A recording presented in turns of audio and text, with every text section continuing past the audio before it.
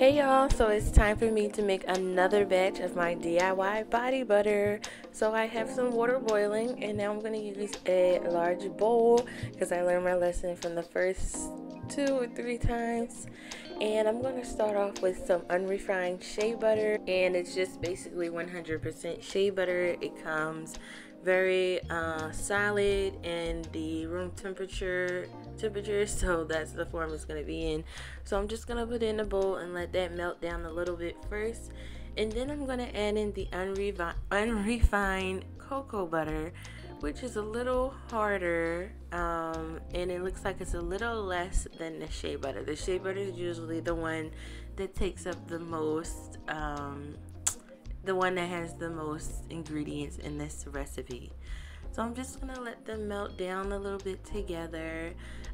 So shea butter definitely keeps my skin nice and moisturized and shiny in the summertime, and then cocoa butter helps with the dark marks and just evening out my skin tone. So I don't have to let it melt down all the way because I want to whip it now.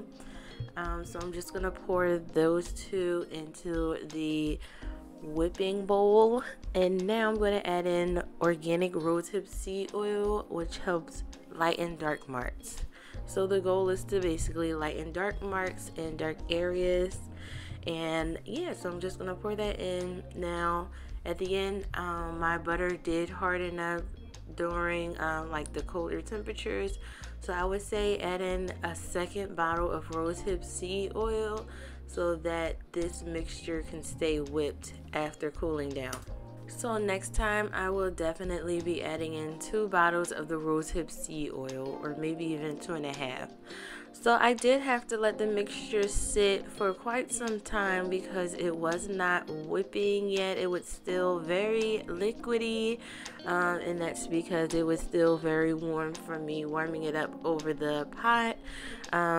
So yeah, so I just had to let it cool down and just be patient.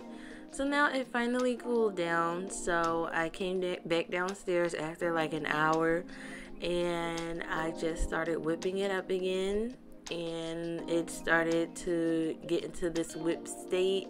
This is very confusing because it'll do this when you physically whip it, but when you put it in a jar and let it sit, it'll it'll solidify. So it's just weird to me. Science is interesting and weird, but yeah, it's okay. So yeah, so I'm just gonna get off all the remnants from the mixing pieces, I guess, and I'm just gonna put them both into jars. This jar is for my mom. I usually give her half of the batch, so this is her half, and she had a little bit left over from last time, so that's what's on the bottom there. And I didn't really melt down what she had because she didn't really care. It's all gonna be used together anyway. It's the same ingredients.